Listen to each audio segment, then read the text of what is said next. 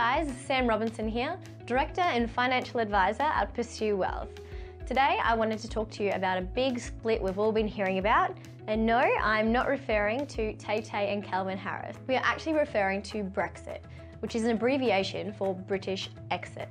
And it's the referendum that came out last week, which was the split between Britain leaving the EU, which is the European Union, which they originally joined in 1973. The European Union is an alliance between 28 countries within Europe that aim to create peace, stability and prosperity. And they do that by opening up their borders and allowing free movement between goods, services, people and capital. Last week, there was a shock outcome that Britain actually voted to leave the EU, with 52% asking to leave and 48% saying that they wanted to remain part of the EU. So the question is, why would they actually want to leave the EU?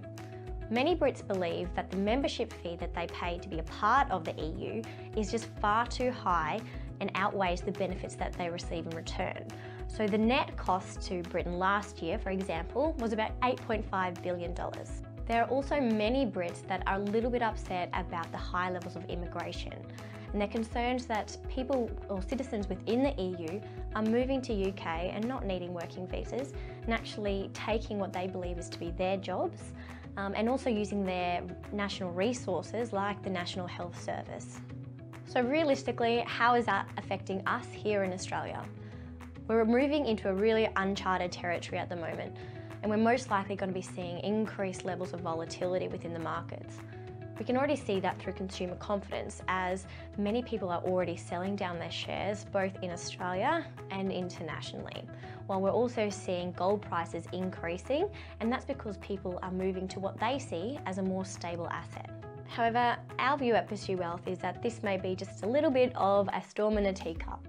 We think that we will see some short-term volatility, but I don't think it's really going to have a large impact on our long-term investments. For all of our members, as part of our ongoing commitment to you, we want you to be aware that we have revised your strategies. And for those who we feel that may be impacted, we've already been in contact with you.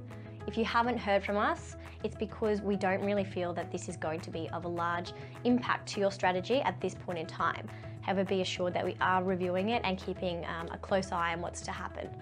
If you're not one of our members and you feel like perhaps you are going to be impacted by this, or you just want to have a conversation about how you can start investing, then we're really excited to hear from you, so feel free to pop in for a coffee or contact the office. So from all of us at Pursue Wealth, I hope this has shed a little bit more light on Brexit, and we look forward to hearing from you soon.